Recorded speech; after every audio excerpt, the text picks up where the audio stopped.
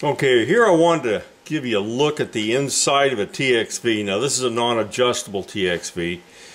Okay, to give you an idea of what these things look like when they're inside, all assembled, I kind of cut this one up a little bit, and I'm going to point a few things out. Here we have the liquid line inlet where liquid refrigerant goes right here to where this valve, this needle valve is. This line right over here is an equalizing line, and you can't see it well. Let me see if I can find it. There, this little hole here is where the equalizing line goes. There's a wall right here, so this is separate from here.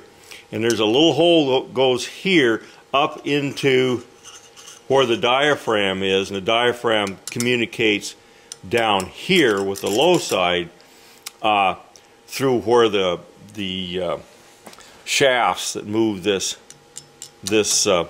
needle in and out are. Down here is the low side. The refrigerant is coming through here, going down through this needle valve, around the spring here, and into this line to the evap.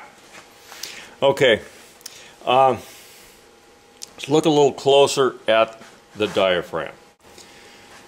Okay, looking a little closer here, you can see the diaphragm here and here. And of course up here is where the cap tube fits onto that goes to the sensing bulb. So this, it doesn't look like it moves very much. It probably moves a little more than it shows because it's when this was sanded off, it wasn't didn't get real complete. But it doesn't move a lot. It only has to move a little bit. Okay, here you can see I went ahead and just kind of glued this little shaft in there so you can see where it would normally be.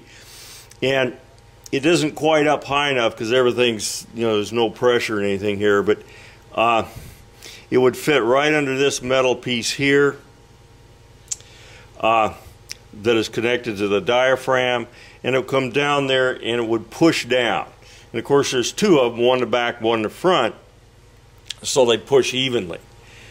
So that's how that shaft works. That's how it actuates the valve. So those are attempting to open the valve with the pressure up here above the diaphragm. And of course the spring and the pressure around the spring, which is a low side pressure, are trying to close the valve. They're trying to push up. Okay, let's say there was no spring at all here, and this is R22 valve, and it had R22 in the bulb, so the R22 pressure would be here.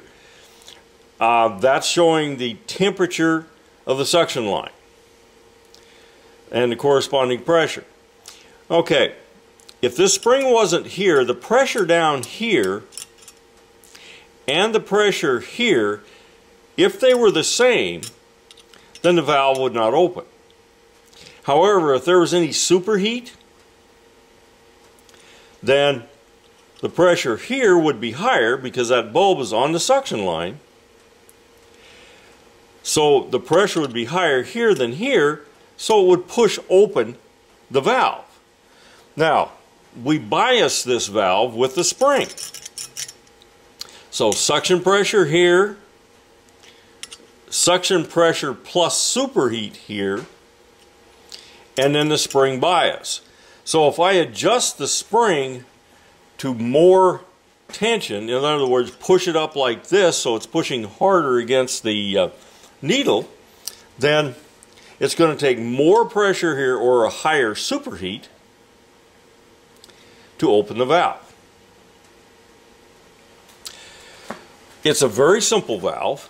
There's really not much to it.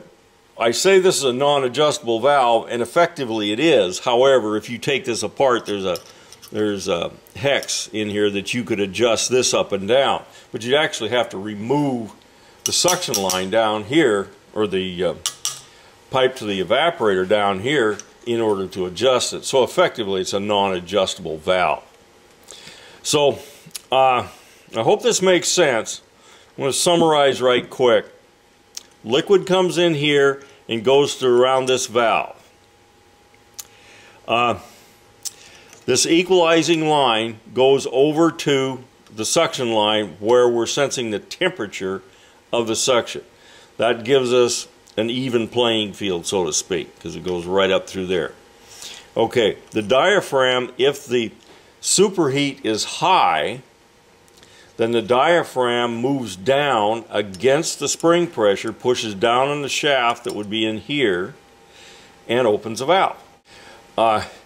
As the superheat goes down, this pressure reduces and the valve tends to close. Now, it's a modulating valve. It simply means, modulating simply means it's going to open. When it first starts, it'll probably open wide because the superheat's very high.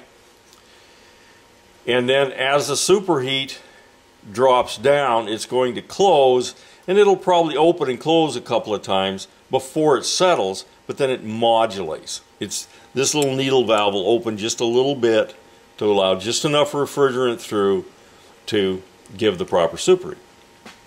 That's pretty much that valve.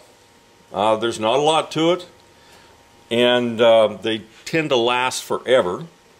At least the older ones did. I don't know if the new ones are gonna. But that's the inside of the TXV.